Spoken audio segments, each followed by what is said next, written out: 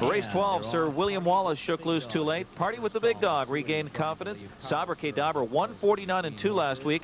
Mattuity, Brave and Victory, Scratch 8, Survivor Vision 6. Behind him fourth is Lightship Hanover. Mattuity has backed off a bit, but gapped on the inside in sixth as they move around the turn is Heartbeat Mindale, so Mattuity has room to settle in front of him.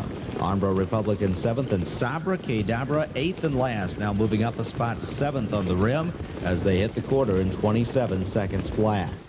Still trying to fight off the pressure from Party with the Big Dog. Sabra Kedavra 4 wide, Mattuity between them, and these four are slugging it out with a 16th to go. Sabra Kedavra getting up on the outside. Mattuity is there. It's Mattuity and Sabra Kedavra. They hit the line together. Photo finish. Mattuity and Sabra Kedavra 150 flat. Great finish here. The Matt Scooter 5-year-old was dismissed at 8-1 off a lifetime best. The Ross Krogan trainee, noted for his speed, flaunts his versatility in class tonight as he outsprints the favorite and lowers his mark again for Kenny Faulkner of Bethesda, Maryland.